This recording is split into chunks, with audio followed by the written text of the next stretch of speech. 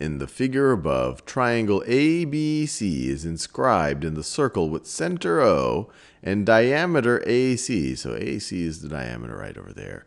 If AB is equal to AO, so this is equal to that right over there. AO is the radius, so AB is the same length as the radius.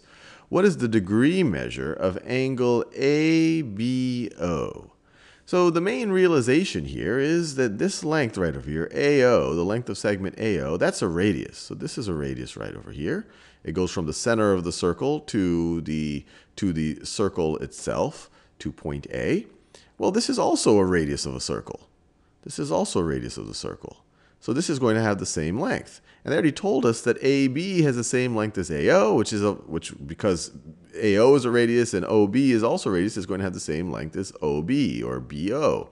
And so then what do we have? We have an equilateral triangle.